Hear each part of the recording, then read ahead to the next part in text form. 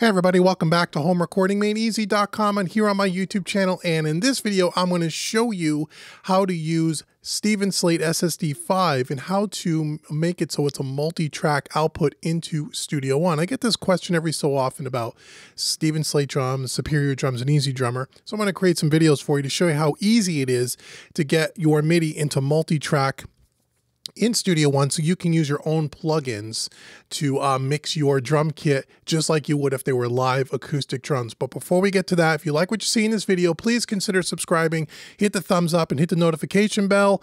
Also, make sure you go out to HomeRecordingMadeEasy.com. I want to give you a free mixing mini course right on the website, worth about 50 bucks. Click the orange button, get it delivered right to your email box. It's a free mixing course.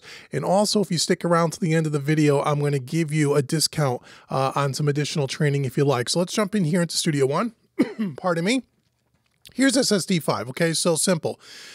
We take SSD5, we drag it onto a blank section in Studio One in our edit screen here, and it automatically creates an instrument track.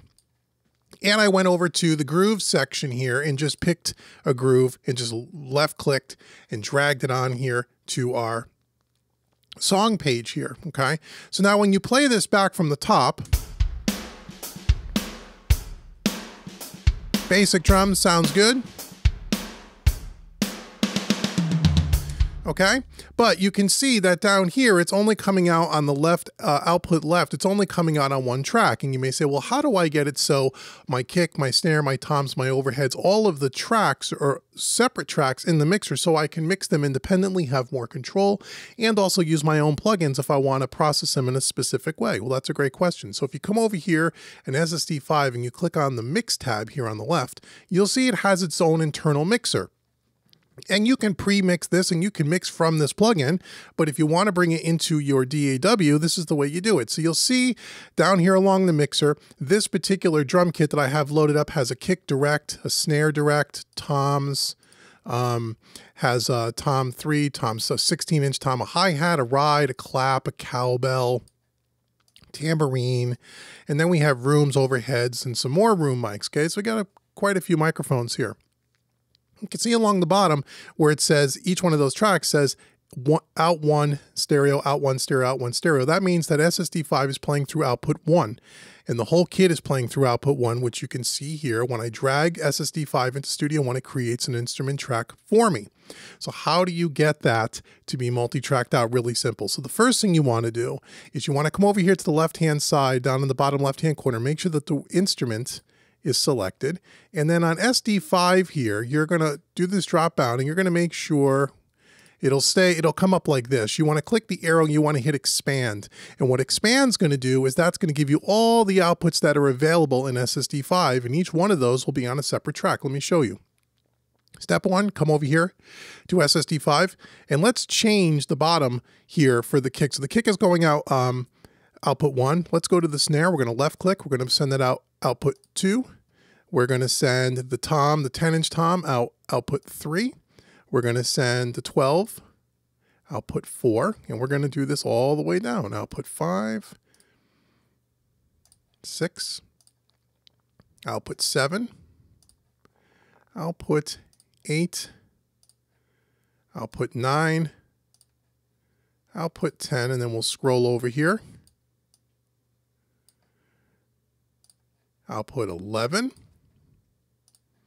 output 12, output 13, so we have 14, output 14. So now each one of these is going to go out a separate output. So now over here on the left-hand side, when you clicked expand, we want to check off all 14 of these. So we're going to have output 1, 2, 3, 4, and you can see as I'm clicking those boxes, look what's happening in the mixer. It's adding tracks, right? Oops. 9, 10, 11, 12, 13, 14. I think it was 14 there. Now, if I were to play back this little drum pattern here in Studio One, this little drum loop, look at the mixer. Okay, we have multiple outputs now.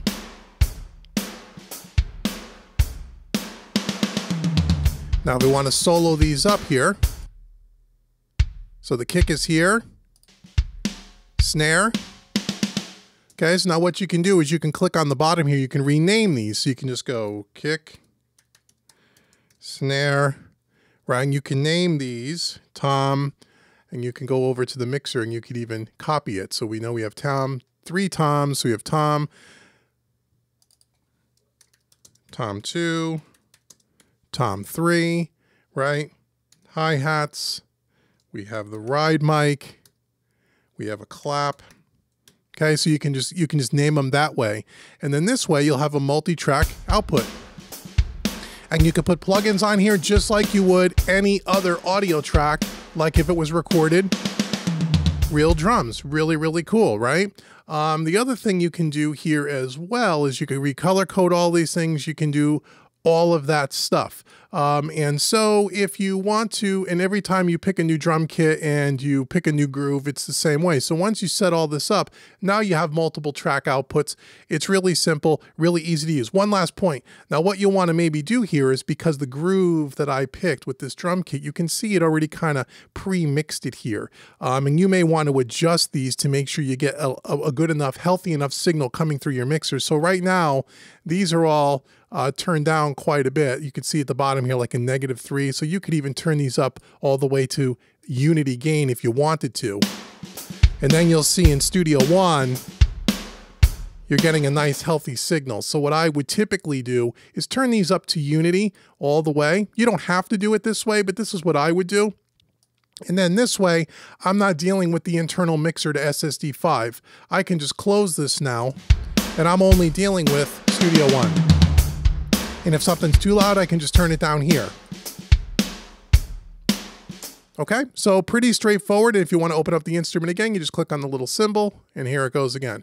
So that is how you use multiple or multi-track out of SSD5 into Studio One. It's really simple. It's easy to do. It gives you full control, and SSD5 is great. So I appreciate you watching this video. And then, like I said at the beginning of the video, I want to give you another free gift. So if this is your first time here, again, go to homerecordingmadeeasy.com, get your free mixing course right on the website. And if you dig that mixing course and you like my style of teaching and it resonates with you and you want to check out one of my other paid training courses on the website, I want to give you a 25% discount coupon code. That coupon code is YouTube25. It'll be in the description box below. Use that at checkout. It will take 25% off any other training course on my website. So until the next video, I've been Dave with homerecordingmadeeasy.com. Thanks so much for joining me, and I'll see you soon. Take care, everybody.